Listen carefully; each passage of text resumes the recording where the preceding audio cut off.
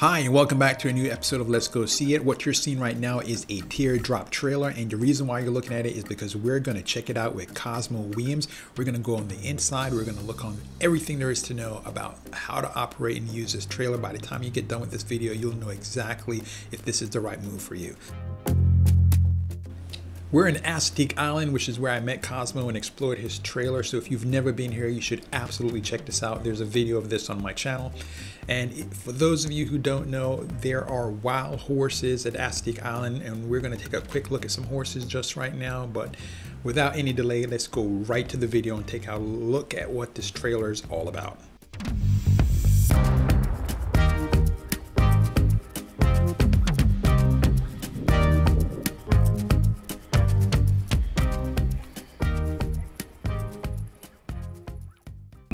Hi, I'm Cosmo. Get the look. Hi, I'm Cosmo Weems, and this is my Teardrop trailer. I just met O'Neill, and he's got a YouTube channel, and I said, hey, let's work together. So this is my trailer. It's 1,300 pounds. I'm towing it with a Subaru Outback, which is very important at this time. It's very important at this time of high gas prices. You know, we're trying to help the Ukraine. It's a global problem, high gas prices, not centric to the U.S., you know, it's everywhere. So we're all doing our part, and I get 20 miles to the gallon towing this baby. When I unhook, I get like 36 miles, so it's a real cost-effective thing. And it's lean, and it's everything I need. So in here I have a water sink. I have a 9-gallon water supply with an electric pump. I just turn it on, and I can pump water. On this side, I have a gray water tank. That catches the water that's coming out of here. That's required in a lot of areas. They don't want you mixing soap suds out in the wilderness at all. Everything I use is biodegradable here. But still, you know, that's the agreement. In some places you have to do that. So I catch my wastewater. On this side, I have the plumbing. I have a cutting board that goes up on here because when you're in a Teardrop trailer, you don't have a real lot of counter space. This is critical. You know, when you're cooking and all, you need some counter space, and I create my own with tables. But so I've got the plumbing over here. Oh, it's a little earthy, but there's no bathroom in this trailer. And you know, some places you go, you have to have toilet facilities. And you know, I don't want to put in all that. You really can't in this thing. So what you do is you get a bucket, you put a plastic bag in it, and you do your business there. Wrap it up and take it home like your dog or your baby diaper, you know, and take it somewhere where you can dispose of it. Okay. Over here, I like to go out camping for long periods of time. In November, I was up in the Maine Northwoods. I was up there for 20 days, out in the wilderness, no resupply, nothing. And this is an electric refrigerator, and it's a 1 cubic foot.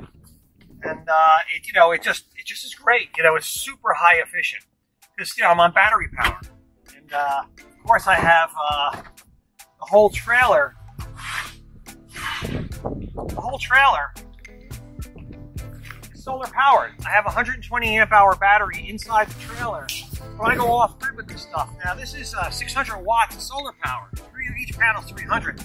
That's way more than you need if you live in Arizona or New Mexico, but I don't live there. I live in cloudy areas. On a cloudy day, this 300 watt panel may only put out 30 watts, so I have to have greater capacity. Rain, clouds, you know, all the different situations. So back in the kitchen, on this side, we have, you know, drawers, kitchen drawers, collapsible wash tubs. Very important. Very important. So this essentially is a shower. Well, yeah, you know, you're 100% right. You know, and I often use this thing. If I'm washing my little hair I have left, I use this thing. And don't miss my channel, Cosmo Weems. Cosmo Weems. Cosmo Weems, my channel. Okay, so yeah, this I can do laundry in this. I can wash myself. It's just really practical. Everything has to be small to fit in the trailer. Same down here, lots. You know, I cook everything, so you know, I like to. I do down and in order to cook, you have a 2-burner stove. Oh, wow. Propane powered, and I can run this for a long time with the fuel I have. You have AC outlets if if I'm in a campground with an outlet, with an extension with AC power, I can plug an extension cord to the side of my trailer over here, and that will power the whole trailer. So I can do that. The other is power 3 ways. AC power, if I'm hooked to the car, that will charge the battery, and it will top off my trailer while I'm driving. So that's a great thing. And then the third way, of course, is solar power. And I'm also using the Jackery device, which I really like, which are a battery in a box. You can take this anywhere and plug in whatever you want. You have AC, DC, you have everything. Your USB. So they're real popular. So in here, there's a pass-through.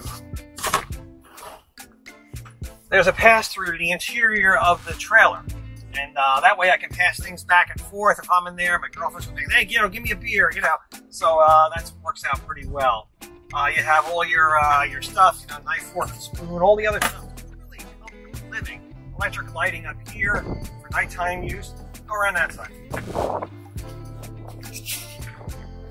In here in the cabin is all wood. You don't want to get down lower again. The cabin is all wood. And when you lay down in here, you have a beautiful wood cabinet. And I have storage back here.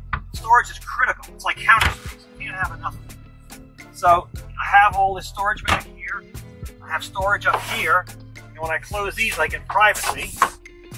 And in the front, if I close this, I get privacy.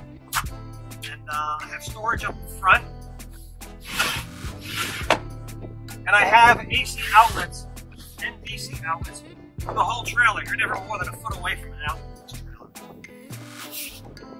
Now, most teardrop trailers give you a bed, and that's all you get. And now that's great. It's wonderful. You never have enough bed. But occasionally, if you're pinned down in bad weather, you need more, movement. This one, you have futon, and you can just get in here, and you have your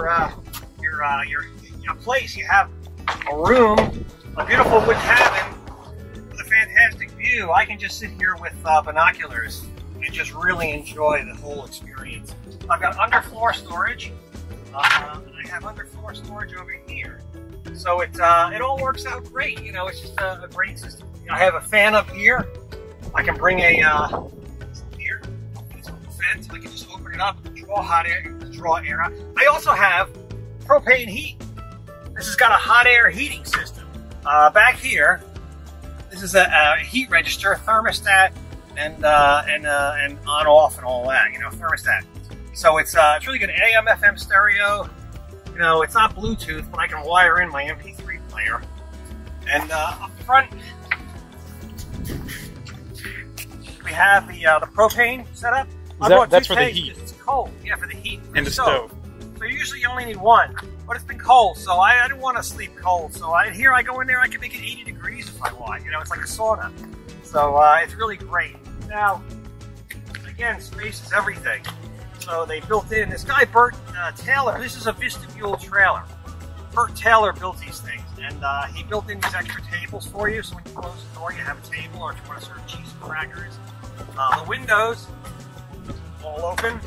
They have a big stand here, and they're slanted so when it rains, you don't get rain in the trailer. And you have porthole over here. This also opens. So in very hot weather, I didn't get air conditioning. Some people get air conditioning. You can only use that on the grid right now because it draws so much juice. Some people have managed to do it off grid. But I have 4 windows, and these doors are big, and I have the roof fan. So I never really suffer too much in the summer. If it's really bad, I'll bring a small 12-volt box fan and put it in the trailer and have comfort. So it's pretty good living. In the adventure. Have you been to the high rent area up there with all those huge RVs and the big buses? No, I'm sorry. I've seen them on the way down here. Yes. Yeah, single digit, gas mileage, diesel, which is going to cost you like $5 a gallon right now. Which it's great. If that's what you want to do, hey, go for it. But I didn't want to bring my house with me. I want to be out in nature, and this gets me there. This is between a tent and those things. Yeah, and pulling with your car here, 36 miles without a gallon without the car. Without the trailer. Without the trailer, and with the trailer, just 20 miles. That's right, and that's a pretty good compromise. You know, I mean, it's really. Well, I'm up in Canada; they don't have that alcohol gas. I get better; I get 24 miles to the gallon. So, but you know, you want to think about the environment. You want to think about you're having fun. You know, you want to make the least impact you can make, and this helps me. I'm not I'm not saying I'm pollution free, but I certainly consider what I'm doing. You know, and you know, I just love it. I just love being out in nature, bird watching. The horses are here, you know. I was up in Maine, the moose are out, you know. You just can't get enough. So I hope you'll consider watching my channel, Cosmo Weems on YouTube, CosmoWeems, and I will definitely be checking it. Let's go see it. I'll definitely be checking you out. Wonderful to meet you. Well, thank you, Cosmo. I appreciate the tour, and I wish you the best of luck while you're staying here in Maryland. Great, thank you very much.